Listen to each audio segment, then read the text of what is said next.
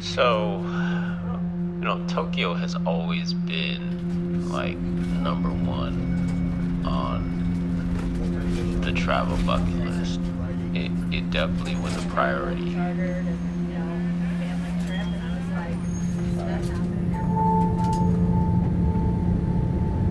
We first I flew from New York to LA. Then it was a 10-hour trip from LA to Tokyo. It actually wasn't that bad. The food was pretty good. I thought it was going to be a lot worse. This is the furthest I've ever flown.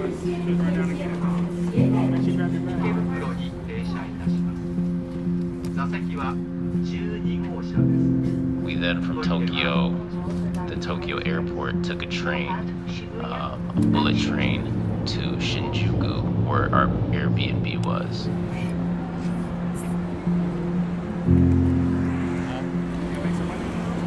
We can. This trip was all about experience and authenticity of experience. I think we were able to really enjoy the culture of Shinjuku. Such a crazy city, especially after midnight. I guess we can use the crosswalk.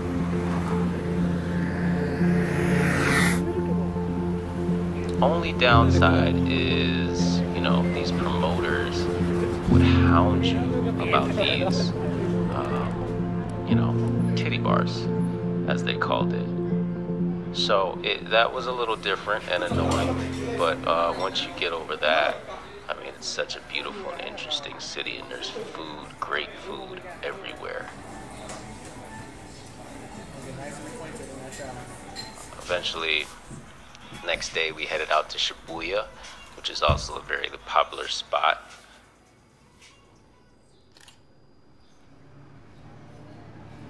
Everywhere here is such a different vibe. Again, the food was great. We had brunch at this Tokyo/Hawaiian spot called Eggs and Things, and it was great. As the cop passes by. But the main event that day was Mario Kart racing through downtown Shibuya. I mean, that was just epic. Later that night, we went to our pre-booked reservations for a robot restaurant. Heard a lot of things about this place, heard it was crazy, and it definitely lived up to its hype.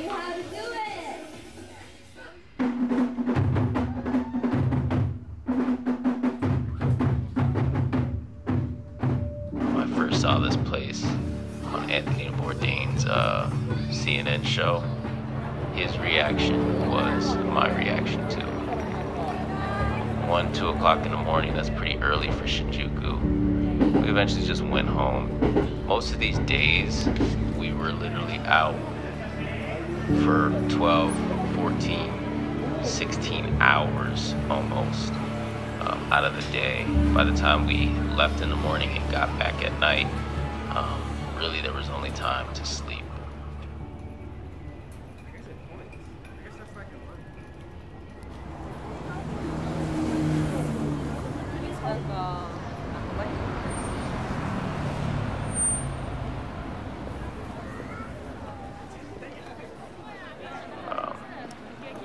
Visited so many different monumental places, not only in Tokyo, but eventually in Osaka, which was about a couple hours away on the bullet train. It wasn't too bad at all.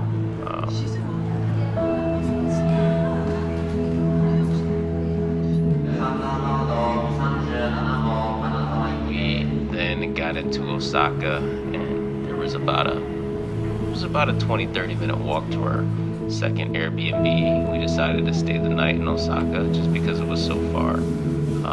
And again, these places are so different, super different. Everywhere is just different. But the one common theme is food.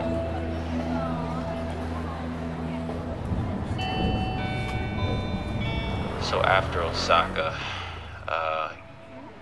we went to Kyoto to go to probably the most famous Japanese tourist spot, and it was amazing. I mean, it was vast. It was just like the pictures, and it was amazing. Walked around for a couple hours, and then headed back to Shinjuku because we were starving.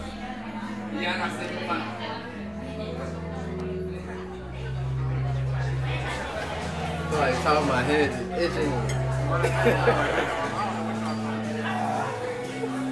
Nah, this kind of spicy. I had to take a break.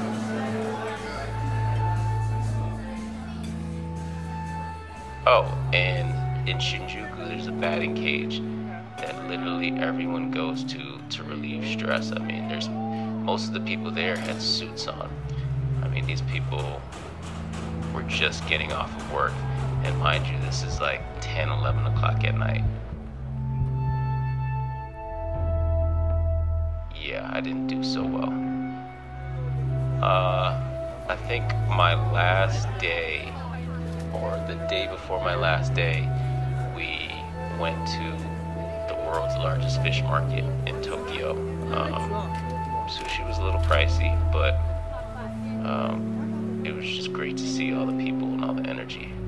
Eventually we headed out to Odaiba, or Tokyo Bay, and that kind of capped off the trip for me. It was, it was everything that I wanted it to be, and I highly recommend a trip to Tokyo sometime within your lifetime.